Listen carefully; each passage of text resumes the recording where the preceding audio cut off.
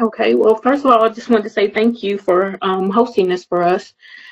And I wanted to welcome everybody. And for those of you who don't know, this is Mr. Levin from Problem Attic, and he is going to actually share some information with us about the features and how to maximize using Problem Attic in the classroom. So, Mr. Levin, whenever you're ready, you can go ahead and start. All right, will do. Thank you, everybody, for joining me this morning. My understanding is that Winston-Salem Forsyth Schools now use Canvas. So I will show that link in just a little while in case some of you dialed in to see how that works.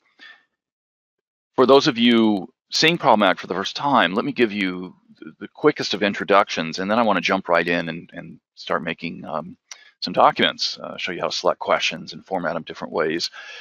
The quick introduction is that Problem Attic is a teacher tool. It's a large database of questions, probably the largest in the world. We don't know for sure, so we don't make that claim, but it's got over 320,000 questions, so it's certainly a candidate for that award.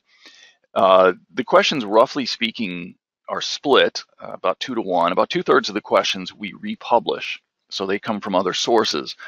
And the idea there is we save you the trouble of having to go to a lot of different websites, pull down PDFs, copy and paste the text, try to reformat it, and so on. So we've gone in and done that. We pulled the questions out. We put them into hopefully what you'll find to be a nice organizational system. And that part of the program is totally free. So please let your colleagues around the district know. That's about over 200,000 questions. And you can go in and let the program do the cutting and pasting and reuse those questions for different purposes. That's the second part of the program that's very important. What we've tried to do is make all those questions reformatable, so they don't just have to be used on tests. Problem Attic has different output options so that you can use the questions very nicely for regular instruction, both print or electronically. And then if your school does subscribe, you get the remaining questions, which are original. We wrote those. About another 80,000, I think we're up to, plus export and scoring options. But there's a huge amount you can do just by signing up. So please let other teachers in your district know. There's already a lot of teachers in Winston-Salem Forsyth who are making use of the program. And so hopefully this webinar will provide some information you can pass along to get maximum use, regardless of whether you subscribe. All right. So it's a teacher tool. And the idea is to go in there and make classroom materials of all different kinds, remote, in class, online, in print, etc. All right. So let me get more concrete now and do a quick little run through. What you're looking at is the main select screen. These 9 panels represent the sources of the questions. So that goes back to the first point I made about we pull all these questions out of PDFs and make it so you can go in and pick what you want and reformat them and create documents that you like.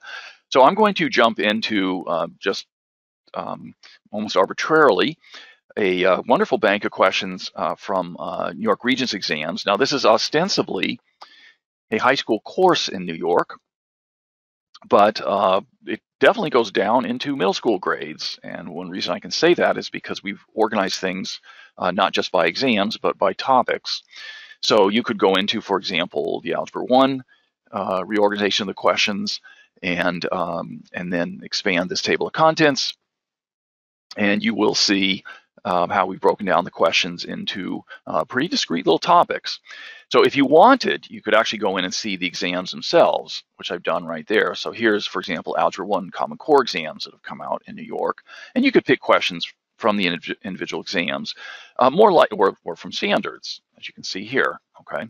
But more likely, if you're outside of that particular state where we publish the questions, you'll find the top organization the easiest to use. So here, for example, let me go in and I'm just drilling down right into a topic. And this screen now shows the questions that go with that topic. And it is as simple as clicking the little add button here. So if you want to use this question on a test, you just click the add button. You can scroll up and down, and you can pick questions at random at the very top. Using this add button here, you can just say how many you want, okay? And then you continue this process. This button over here to the left takes you back up a level, and you can go back down into a different topic, all right, and just continue the process, all right. Now there's a couple little shortcuts I want to show you. What I just illustrated is drilling, as you don't mind the expression, drilling down into the database and picking the exact questions you want. If you want to pick at random, there's a very nice shortcut, okay? You can certainly go into the category and use this button, but at a higher level, you can just right-click. So this topic here called Inequality Simple, you can just right-click on it, all right? So that's the big difference. Your usual left mouse button will take you into the category. If you right-click, you'll see a little Add Problems fly out. You just say how many you want, okay? And you can do that at any level, which makes it a really neat shortcut. So I could have just right-clicked on absolute value and inequalities, okay, and said how many I wanted here, and it would distribute them from underneath, all right? Or I could even go up to one of these tabs across the top and do the same thing there. So for example, I could right-click on geometry all the way up at the top, all right, whose table of contents looks like this. Okay, so you can see it's pretty broad. And the higher up I click, the more broadly the questions will be distributed. All right. So anyway, long story short, I'm already up to 20 questions. You can do any combination you want of diving down into a database, picking questions individually, or picking them at random. And if you want to pick them at random, you can use that right-click trick. All right. And a really neat way to think about using that is maybe pick 2 or 3 times the number of questions you think you might use, and then just cut out the ones you don't like as much. All right, so instead of building up your document problem by problem, you can over-select and then cut down to your favorites. All right, it actually turns out to be a very fast and efficient way of putting together a document. Now, the last point I'll make, and I'll come back and tell you more about the other content, is that you can mix and match all you like. All right, so again, you know, we publish things that are ostensibly high school level, like ACT and SAT and ACT prep, but there's nothing wrong with using these at middle school grades if you want to challenge your students, get them ready for like the PSAT, same thing with academic competitions, because they're all done topically, okay, as well as the original sources. You can go in and zero in on the kinds of things you want to integrate into your curriculum. So definitely take advantage of the mixing and matching, pull from different sources of questions. We publish some very good middle school material from Illustrative Mathematics, release questions from Park and Smarter Balance from other states. I'll go in and give you a little tour of this in just a little while, but do keep in mind you can mix and match. All right. Now, one of the points I didn't make at the beginning, which I will do now to kind of emphasize it, is the general flow of the program. The tabs on the left more or less represent the flow. So if you just march down the tabs, you'll be in really good shape, okay? Start out by selecting what you want, make some arrangement and formatting decisions, and then just create your custom PDFs, okay, which you can either print or distribute to students electronically. If you're logging in from a school that has a subscription, you can go on to the export and score tabs, but everybody can go all the way down through making PDFs, and you can see you get quite a lot of options, okay, for distributing the questions. All right, I'm gonna give my document a name now. I've picked 20 questions, and I'll just call it New York Regents Math Examples, okay? And now I'm gonna move on. You can see what I got at random. I'm gonna click the Arrange tab, and this is literally where you can move questions around. That's how it got its name. So you can just drag and drop, move questions into a different spot. You can get rid of ones that you don't want just by clicking the little red go away button. So that comes back to that point I was making about cutting down the number of questions if you over select. All right. So right on the Arrange page, by default, you're in the grid view here, and it's a nice way to just hold down your mouse and move things to a different position. That's the rearranging. If these little thumbnails are too small to read the questions, you can just switch to list view here. You'll see the larger size version of them now, and you can drag and drop here as well, okay, just up and down. So the grid view is a little more efficient if you want to do wholesale moving, all right? Now the last button here, and I'll come back and tell you more about it in a little while, called Details, lets you do something really neat. If you click on a question like, let's find one that maybe could be turned into free response. Oh, I don't have a great, oh, here's a good one, number 9. Okay, so number 9 is really not a question that needs to be multiple choice. You can see that the choices don't have to be there. It's a perfectly good free response question. If those choices were just hidden, well, there's a neat little shortcut in Problematic for doing that. If you just click on a question, okay, either in grid view or list view, click on a question number 9, or you can click on it over here in the little tree. Then you click the details button, you'll see an instant way to turn multiple choice into free response. And so you can think of these questions as doing double duty. You can certainly give them as multiple choice if that's what you want, or for those candidates, which could be free response, you just come here to details, you say hide the choices, and then if you like, you can come over to the right and give students special answer spaces to turn these into more task-like questions. So this question you might want to have students answer on a number line. So you could just choose number line, you can specify the tick marks, and you'll get a little number line below that question. If this were not a math question, if it were science, social studies, ELA, you can put in blank lines, you can put in little snippets of graph paper, you can put in a graph for plotting data. You can even use the graph paper for something like a graphic organizer. Okay, so graph paper serves lots of purposes, even if you're not using it strictly for graphing. And that would be done with a little box or grid. I'll come back later and show you an example of that. All right, so that's the details button. And the last point I'll make before I leave this screen, just so you don't think this is too math-centric, is this arrange page is also where you break a document up into parts. So if you want to have a multi-part document with different directions along the way, these questions are worth 1 point each. You know, show your work for these free response questions. They're worth 5 points each. You would just use these buttons here to add and remove parts, and you'll see the little hierarchy get built here on the left, basically the structure of your document. All right, so that's another purpose of the Arrange tab. Now moving on, the Format tab is probably where the first big surprises will show up. Here is where I can really emphasize that point that Problematic is not just a test generator. All right, now the default layout is a 2-column, fairly common looking standardized test, but you don't have to deliver the questions that way. If you just notice these 2 little triangle buttons pointing left and right, you just click one and the document layout will change. You can do a layout with answer space on the right, just a 1-column layout, or if you loop around or go in the other direction, you'll notice, look at that, you can make overheads. 1 large problem formatted per page. You could use these with a whiteboard. You could send them into other programs that use slide-like layouts. Okay, if you go further, you can do 2x1 flashcards or 2x2, and the program will drop these questions right into that layout, and boom, you've got cards ready to pass out, used for warm-ups, exit tickets, small group instruction.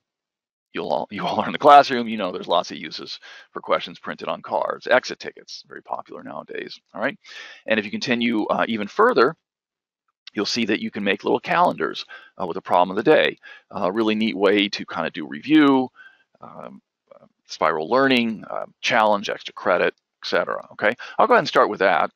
And so that I don't waste this little square down to the bottom right, I'm going to click the little option here to call it a weekend problem. And then it'll put a problem in here and it'll call it Saturday, Sunday. Okay, so that's your decision if you want to do that. So now I click the next tab down, make PDF, and there it is, my problem of the day calendar. You can see that it just continues on until it runs out of questions. So you could do a whole semester's worth. Just pick a couple hundred questions, cut it down to your 90 or 80 favorites, and you've got a weekly calendar for the entire rest of the school year. Okay, really easy to do, very fast, and nice way to get questions in the hands of students. By default, you always get an answer key at the back. If you are planning to send out this calendar as is, you may want to include the answers. That's up to you. If you don't, you just go back to the format page and you turn off the answer key right here. All right. If you change your mind, you just come over to the right. You say, oh, you know what? I think I'll use these questions on flashcards instead. It's that simple. Change it to flashcards. go back to make PDF, and here they are on cards. And you would just download these, cut them apart. So here's the download button, print them, cut them apart. You've got games or activities, ready to go that way. All right.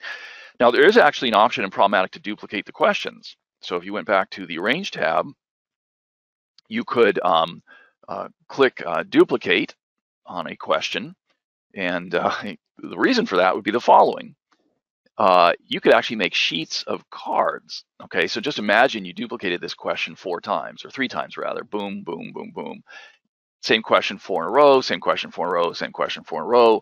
You print those out, stack them up, put them on a cutting board, and you got 4 equal decks of cards. So you can actually do some pretty neat things very quickly in the way of small group instruction or game playing. Okay, back to the Format tab one more time. I won't bother to show you the overhead layout. Oh, why not? It's easy to do. Here's the overhead layout. And as you can imagine, it's one large problem per page. You could show these on a whiteboard. If you picked questions that could be converted to free response, you could hide the choices. You could actually do your work right up on the screen, or for remote instruction, online learning. You could use the drawing tools in your video conferencing software and actually write on these. This overhead layout is also a good way to copy the questions if you want to paste them into another program that is slideshow-like. You could use a screen capture. Here, I'll show you what I mean. I'm pulling them down as a PDF file, and I'll just open them right in my browser. Or rather, here they are in a fast, simple little PDF viewer. So you can see I've basically got a slideshow, okay? And I could capture these screens if I wanted and drop them into, say, a program like Nearpod or something like that, okay? So there's a lot you can do with one question per page. Problematic automatically formats them to fit, so you don't have to worry about anything being too large. It will definitely be scaled down to fit on the page, all right? And do keep in mind, you don't have to just use multiple choice, okay? There's a lot of good free response in the program, so don't be put off if I happen to get a lot of multiple choice randomly here. Okay, so that's the overhead option. Back to format. This is a more typical 2-column layout. Lots of options here. You have control over the headers. I won't waste your time going through all the options. You have control over the fonts and the sizing. And then some of the more important ones are down here under multiple choice, in particular because we do have a lot of multi-select questions. You can decide how you want to format those with little dingbat check marks if you're going to print, or bubbles, or you can format them like multiple choice if you're using any kind of scoring system. And then a few other things just to keep in mind. You can match the format of your state test almost certainly by fiddling with the labeling style, bold, alternating, and if you're doing any kind of test accommodation, you can even cut down the number of choices, all right? The last option that's pretty important here is this one that says hide multiple choice answers when possible. Basically what that does, if you check that option, is it will go, Problematic will go across the document and turn everything possible into free response. Now we have flagged the data, so we know when a question needs its choices, like which of the following such and such, or which of these is the best summary of the reading passage, or what have you. Okay, we flagged those, so those choices won't get hidden by accident. But doing it here across the document saves you the trouble of having to do it individually here on the arrange page, okay? So just keep in mind that on the format page, you can do a very quick conversion to free response as much as possible just by clicking the little button here. And that's a great way to get away from multiple choice if that's your goal, all right? So here's what the 2-column document looks like. And pops up on my screen. And if you're happy with it, you could download it. If you're planning to give it to students electronically as a PDF, you don't even have to download it. Okay, you can use this little button here, share with students, and this is a way to give students just a link to the PDF. So again, it saves you the trouble of even downloading it. You can push it straight into Google Classroom. You could copy and paste this link into Canvas or any other program, all right? And then when students click this link, they pull down the PDF directly. So basically that's treating Problematic like Dropbox or Google Drive. Problematic's just hosting it, all right? And all you have to do is publish this link instead of downloading the PDF and then re-uploading it to one of those other programs, all right? So it's just a shortcut to doing essentially the same thing as uploading it up into the cloud on your own, all right? Now, one thing that's important to know, since I've introduced this option, is that's not a live link, all right? And I'm gonna explain what I mean by that. This link here points to the document that you are looking at in the preview window, all right? If you update this document, it won't change what students are seeing. If you want to change what they're seeing, just click the green button again, and that will refresh the saved PDF. Now, the reason that matters is the following, just so you're aware of this.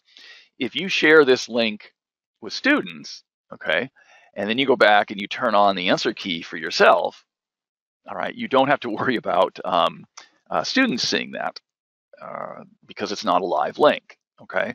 So again, the answer key will now be turned on for you. There it is again, but you don't have to worry about students seeing that, all right? They're only gonna see what was shown here when you click the green button. So that's a little explanation I thought you ought to know about in case you're wondering, you know, how do I keep the answers from leaking out, all right? Okay, we are at a really good place for me to pause. I wasn't looking over at chat. I hope I didn't miss anything. But if you want to put in a chat message and ask a question about what I've shown so far, or if you want to unmute and ask a question out loud, that's fine too. If somebody just wants to put in a message that says, we're with you, that's actually very helpful to know that I'm not just talking out into the ether. So anyway, I'll pause for a bit here and see if anyone wants to ask about anything I've shown so far. Okay, now the reason that's a good stopping point is anybody can do what I just showed you, all right? That's true, and I like to emphasize that whenever I do a webinar, because we got permission from a lot of these organizations to publish their questions as long as we made them available for free. So please do share this information with other people in your district. And now let me give you a little bit more of a tour of the content so you realize it's not so heavily math-centric.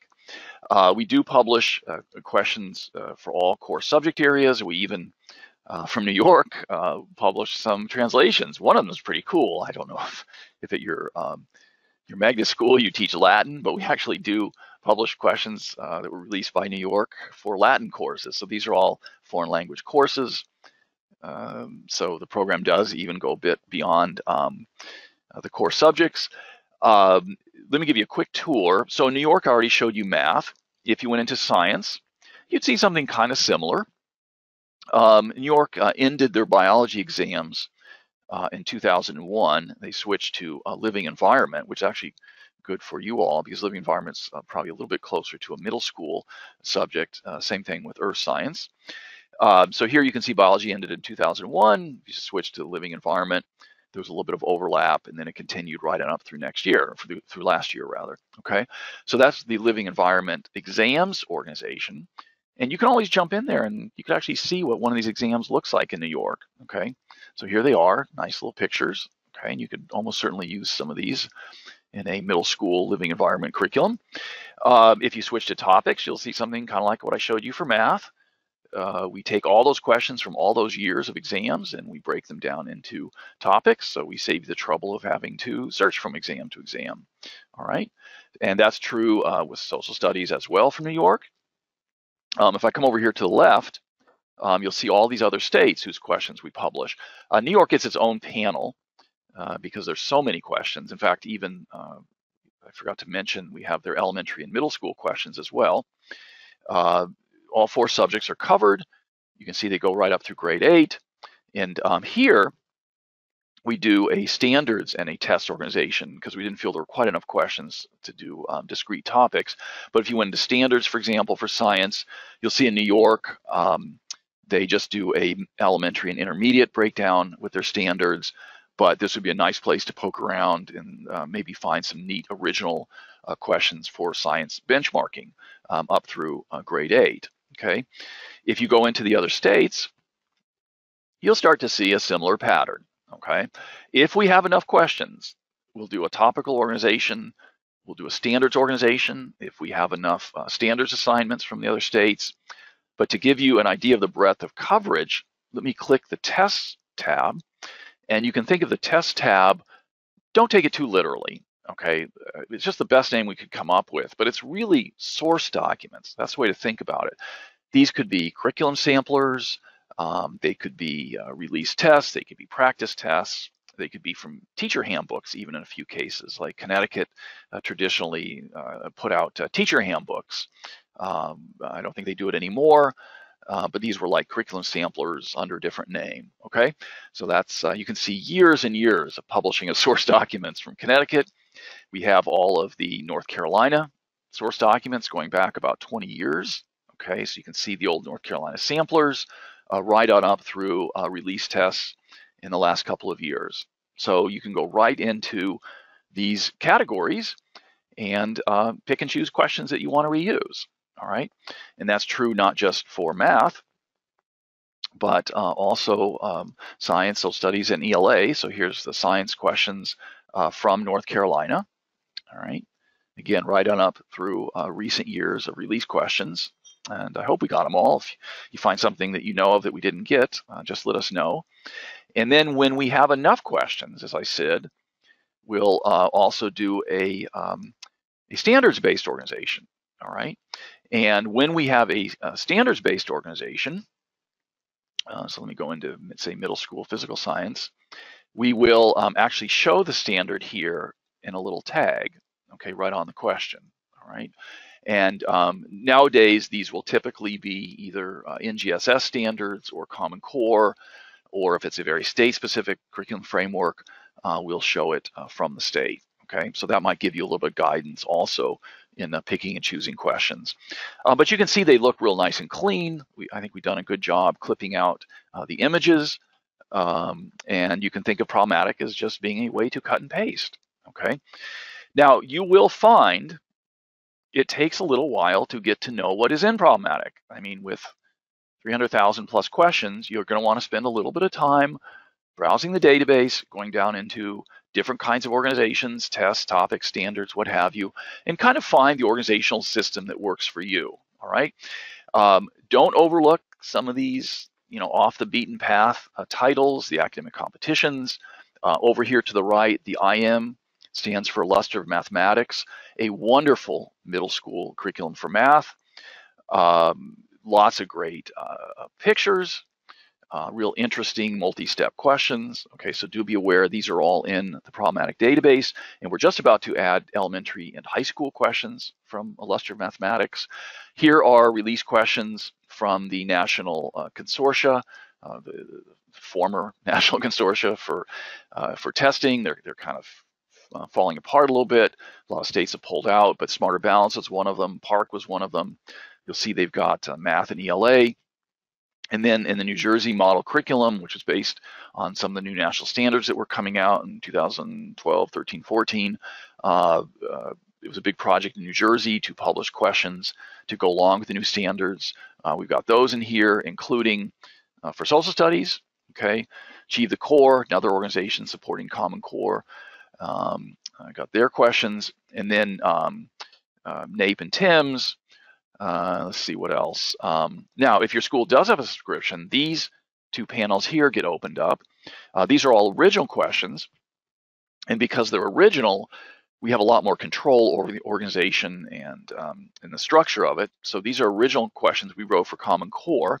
And let me just mention a couple things that we've done. One thing, obviously, is we organize them straight around the standards, okay? So there's no separate topical source standards organization. It's just dead on for the standards because we wrote them. That was their purpose, okay? Couple of things to mention about the questions we wrote that are pretty important. Since we wrote them, we followed a couple of design principles. One is we always wrote two in a row that would be similar, okay? And you can kind of see it here, two in a row, so on, okay? That pairing is very much on purpose. That's not an accident. That's not for just, extra repetition.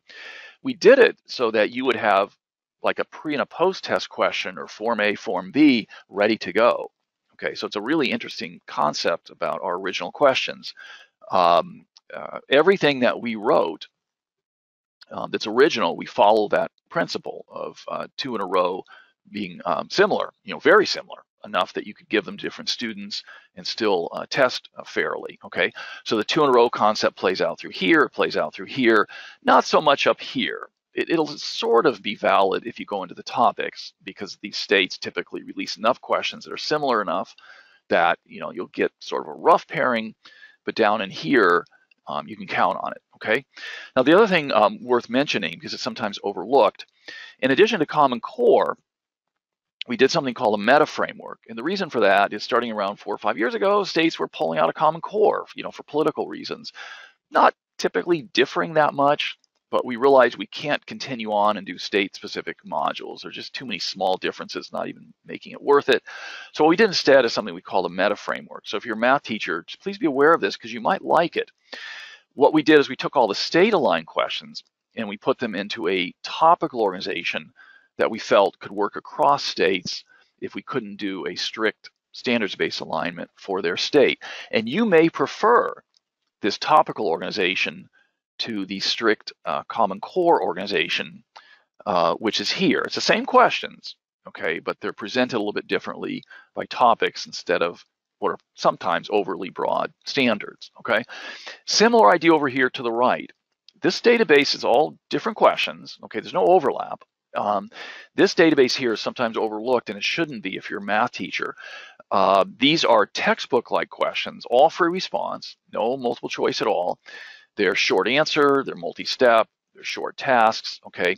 And we did them to be kind of like the topics of a textbook, almost to replace a textbook, okay? So if you're looking for homework, little problem set like questions, you might want to poke around in pre-algebra, pre-calc.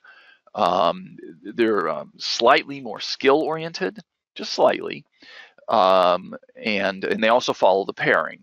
So you'll always have like in a pre and post test or odds and evens from the old days, and textbooks used to do it that way. You can think of them that way, okay? So that's the pre-algebra, pre-calc database. And again, even ACT and SAT questions, because they're done by topic, easy to mix into your regular curriculum. So don't overlook them.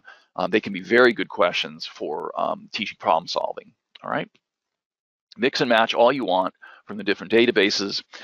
Let me say a quick word about non-math subjects.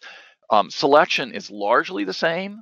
If you went into social studies, teach 8th grade US history, okay, you would just go down into the US history topics that pertain to your curriculum, and you would just pick questions the same way, okay? ELA is a little bit different because of reading passages, okay? And I could do a follow-up session on just ELA if that's of interest to you. But ELA, we can't really do a topical breakdown, so you won't see it here under topics.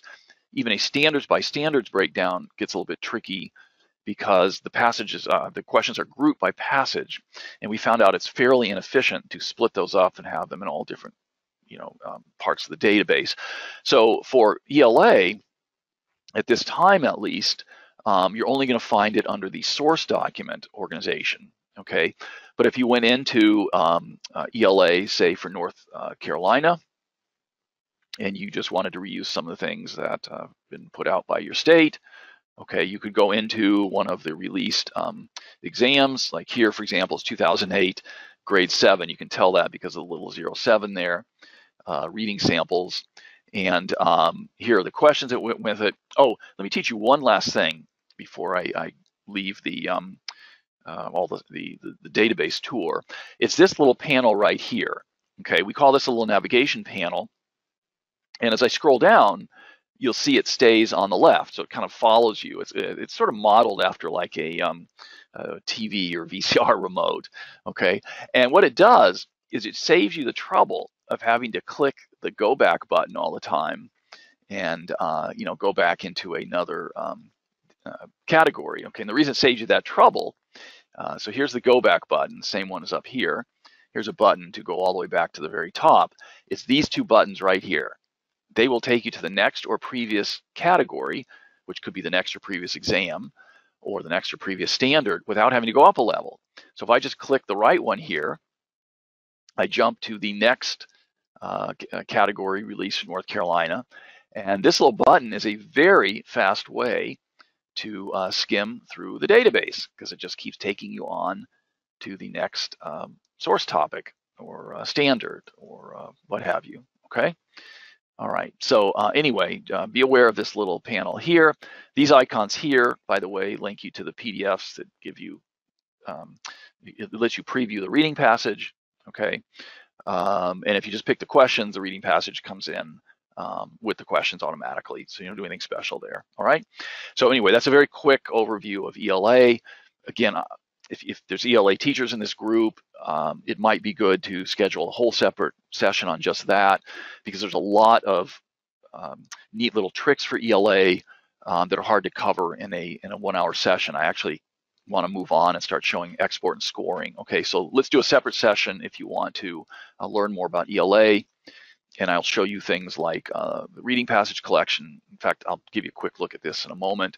And then also the part structure becomes very important for ELA, so that you can put in directions like read this passage and answer questions 6 through 12, etc. Okay, so that's why a separate session on ELA can be worth it. All right, but in the interest of time, because we're already at about 35 minutes, I want to now move on and show you export and scoring after that little tour of the database. All right, so I've got the same 16 questions right now that I chose before for math. And up to this point, I've just gone through Make PDF. All right, but now I'm going to click one more tab down and show you some of the other things that you can do with those questions. All right, so this is a subscription option, so I'm sorry about that. If you're logged in from a school that doesn't have a subscription, maybe it'll be enough to get you interested in it. You can see some additional things you can do, but prior to that, almost 100% of what I showed you is free, so do keep that in mind. Don't let this be a disincentive to using the program, because you can get a lot of use out of the free part. All right, on the export tab, you'll see a whole bunch of options for different delivery methods. Okay, and we could almost spend another whole hour session on just these. So I'm just going to give you a quick sort of summary of the different ways of delivering the questions. For the most part, you'll figure out the details. Okay, so my goal in this session today will just be to give you an overview and an idea of what you can do, okay, without going too far down into the weeds. One of the first and most important things, which is overlooked, and I want to make sure you know that you can do it, is that Problematic will build a slideshow. All right, this idea faded away a little bit after being very popular for about 10 years with clickers, and when whiteboards, smart boards, and everything started coming into schools in a big way, is that all the rage were slideshow programs with scoring. Okay, well, we thought it was kind of worth reviving the idea a little bit, because it's really useful with student devices too. Okay, so if you just click the slideshow button here, here's a link to it. Okay, it's super easy to do. Just go to export, click slideshow, okay, and then you just click this little button here and it opens right in your browser. You don't even have to download it, okay? You get a simple little PowerPoint-like file, web hosted, so it's in your browser, a little navigation panel down here to the bottom, and you just click through the questions. This could be in video conferencing software online, or it could be in a classroom on a whiteboard, okay, and you could use it as a lesson, you could use it as a warm-up, exit ticket-like idea, march through the questions, could be a lesson. But here's the important thing that I wanted to show, is it's connected to scoring, okay? And there's a couple different ways to do that. One way is to use this little QR code icon at the bottom right. If you click that, it puts a QR code up on the screen, all right? And students take a picture of that with their device, they get a little answer sheet right on their device. So they can be answering the questions. You can be getting feedback real time from your students as you are showing the slideshow. Now, if they don't have a QR reader, no big deal.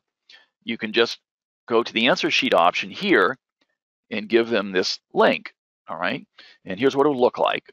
So you could share it to your clipboard, okay, and then email to them, post it on the board, whatever. But here's what it looks like. So students would be seeing this on their device while you are showing the slideshow, all right? And they'd be answering questions. I'm not going to spend time trying to get the right answers. It's really simple. There's no class roster to upload. They just submit by their name. Okay, so it's zero fuss. You don't have to worry about passwords or logins or anything. Okay, and they answer the questions. If it's free response, they can just put in an answer, and I'll show you how you can actually see that. Okay, and when they're done, they just hit submit. Okay, so those answers come in here on the last tab called score. You can think this is like a little teacher dashboard. Okay, so that's me. I didn't do too well by guessing. All right, we do a quick little class histogram. We do a problem by problem breakdown, so you can see how students did on each problem, and then a student by student breakdown. And what's neat here is you can hover and actually see their free response answers. All right, so I can actually, so it works fine with free response. Okay, they just type in their answers, and I can actually score those. Okay, you can see what each student answered.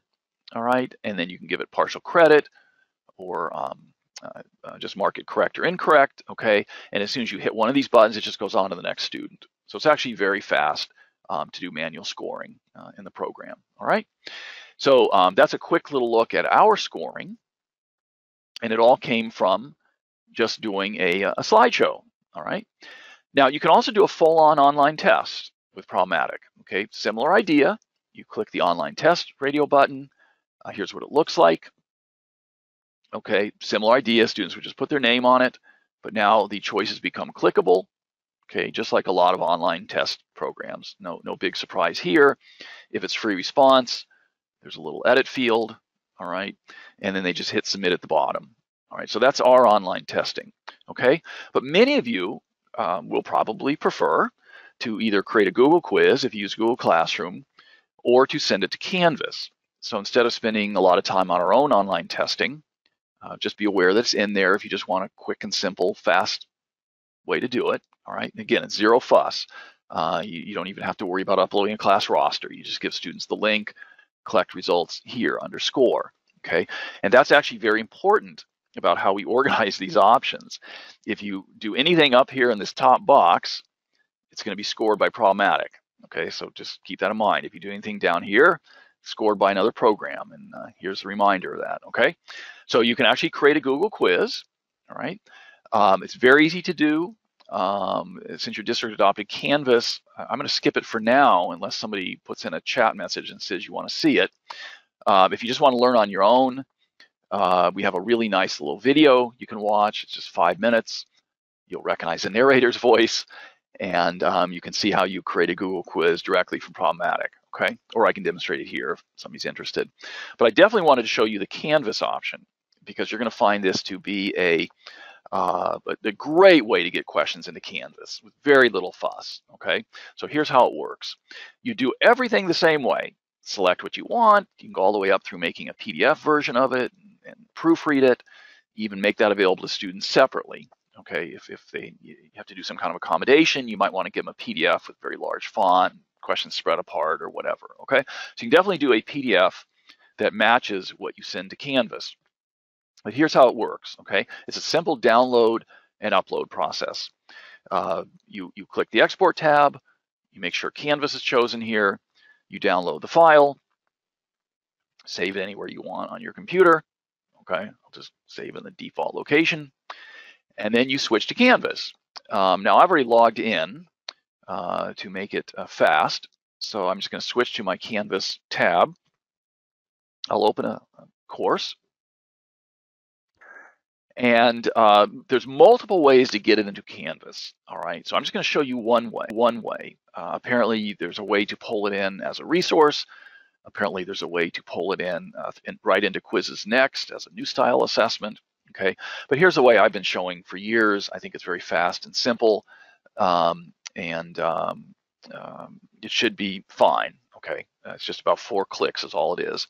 You say import existing content. Okay, and you choose the file type, which will be really obvious because you downloaded a QTI zip file, and you browse for it. All right, so here is the one I just downloaded today. Okay, click import. That's it. So I think it was 5 clicks. All right. So I went to import existing content. It's queued right now. Canvas is probably under a little bit of stress, being early morning. There it is. It's completed. Okay. It usually takes only 5 or 10 seconds, so it's not a big deal. Anyway, you come to this page. You choose the QTI zip. You browse for the file. And you upload it. And that's it. It's ready to go. Okay. So I'm going to switch over to quizzes now. And Canvas alphabetizes things, if I recall. So I'm going to find my New York Regents, where is it? Math examples. It was this one right here. And I'll just preview it. And what you're going to see is that the questions are now Canvas questions. So Canvas is handling the multiple choice. All right. You can do all of Canvas's, you take advantage of all of Canvas's quiz options, like timing it. You get student logins through Canvas. You get export to your gradebook program. You can do shuffling of questions and answers. Okay, it's a Canvas quiz is what I want to emphasize, all right? But it's formatted by Problematic. This is a little trick we came up with to make sure the questions look good, okay? So the questions are all pre-formatted, so you get nice looking math, you get a consistent looking font. I think you're gonna find that it's a very nice looking quiz, and there was no fuss really to it, okay? The math looks real, it's integrated into the text. Students would just click the radio buttons. So it works like a Canvas quiz, but everything is formatted very nicely and ready to go, okay? And then here's the Canvas way of doing a free response answer, okay? So you would publish this quiz for your students. They would take it through logging into Canvas, and then the results would come into Canvas. So again, I want to emphasize that point when I went and created it, is that don't look for the results here under score. If you do a Canvas quiz, the scoring will be done by Canvas and the reporting will be done by Canvas, which is probably what you want. Okay, so no big deal there. All right, so I've now covered all of the tabs, okay, with kind of a quick overview. Just to recap, you just follow the tabs, okay? If you have a subscription, you just click export to get these extra options that I showed. Don't forget about the slideshow option, the answer sheets that go with it, if you want to kind of do real-time presentation style scoring, all right? Export to Canvas is down here. And then there's also a way to create a real Google quiz, which will look a lot like the Canvas quiz, okay? So that's why I can skip those steps unless somebody wants me to show it, all right? A good place to pause again. And then in the last 10 or so minutes, I'm going to wrap up with a little overview of how editing works, because some of you are almost certainly going to want to write your own questions or modify the ones that we publish. So I'll spend a little bit of time on editing.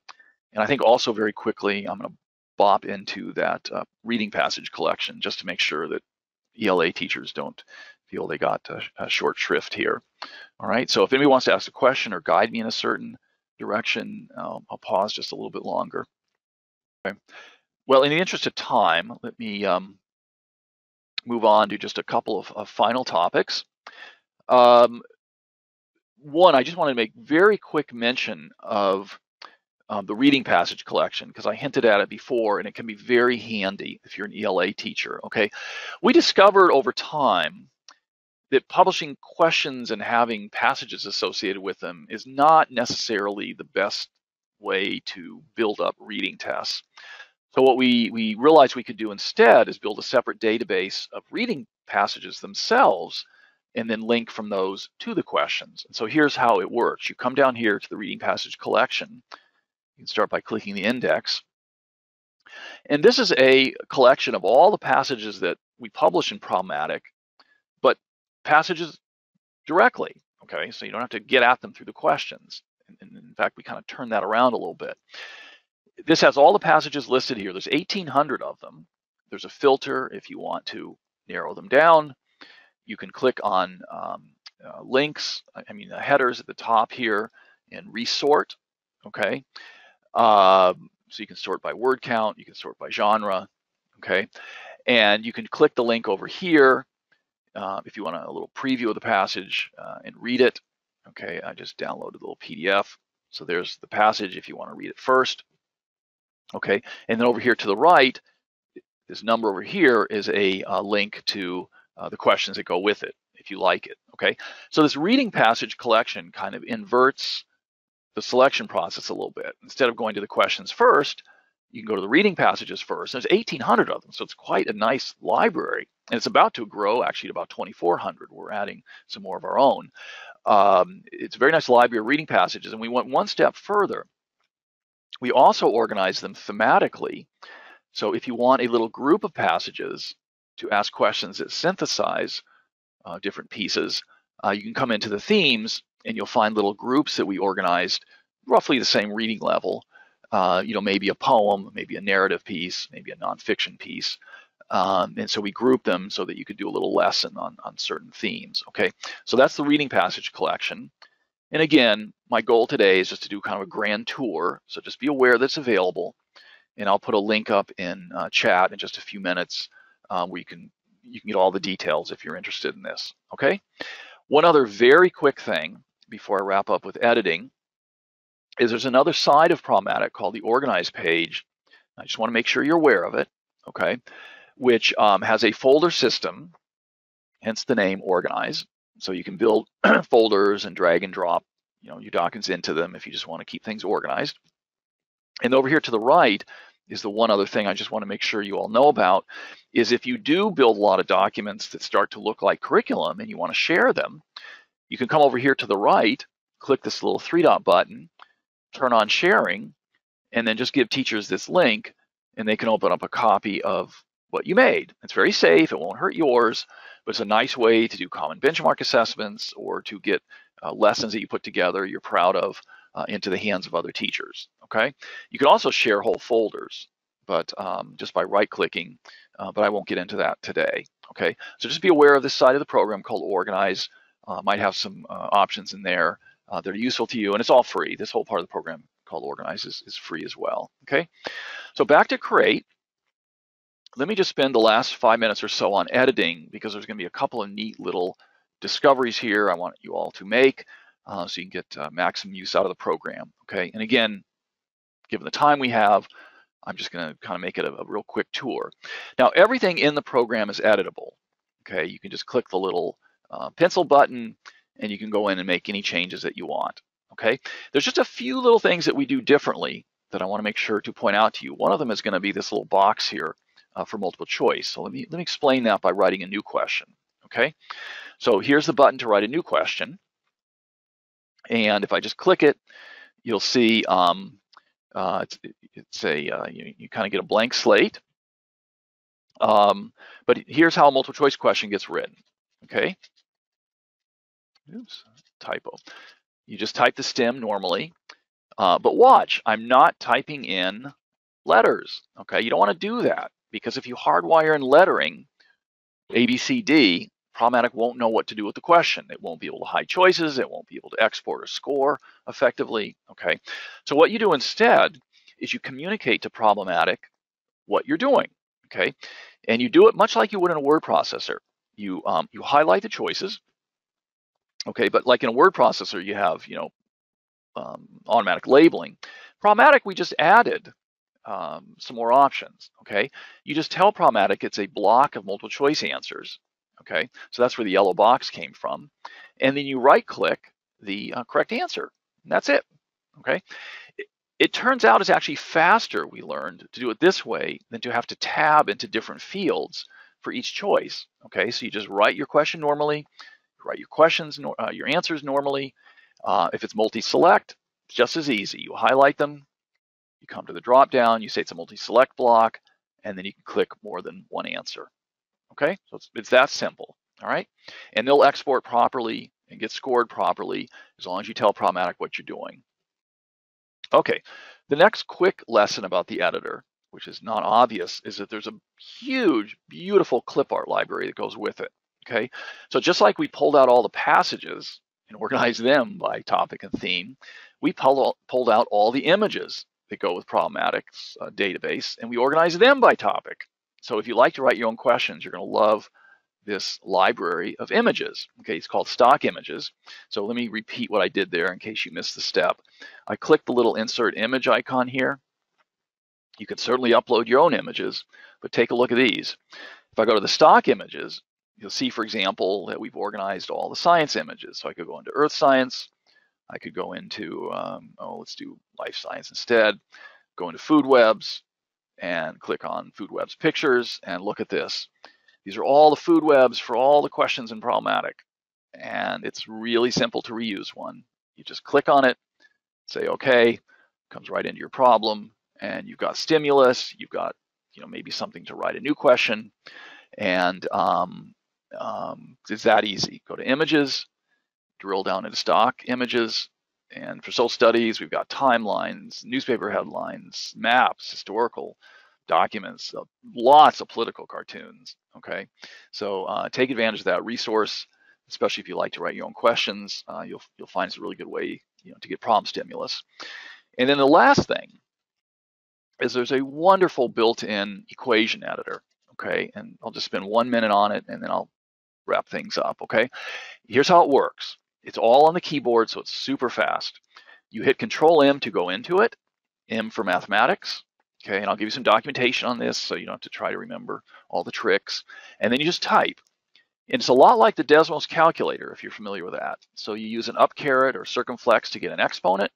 You hit space or tab when you're done with something. So I just hit space to indicate I'm done with the exponent. And then you just continue on, okay? So this easily, I can do a quadratic equation. I can even put in a fraction. Here's a fraction 2/3. 2/3, space bar because I'm done. Okay, so I just did a fraction live right on the keyboard, equals -5, okay? Hit Control-M when you're done and just keep typing, okay? So that's how easily you can do math. And what's really neat about it is everything common is supported. You just have to learn a little bit more about it, and I'll point you in direction as to how to do that. For anything not on your keyboard, you just give a command. It starts with a backslash, and then it's just the name. So there's a pi symbol. Here's an alpha. Oops, you have to spell it right. Okay. Here's a square root.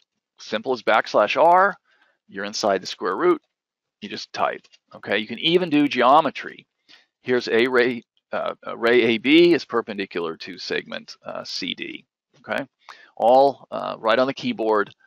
It'll look beautiful. It's fast. And it may sound immodest, but I don't think you're going to find a better way to do math on the computer. We're very proud of this little inline editor that we came up with. All right, so do keep that in mind if you're a math or science teacher, and maybe occasionally in social studies to throw in a formula for something.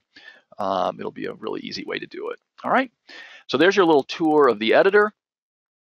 You can edit questions with the pencil. You can write your own. You can edit as you pick. You just go into a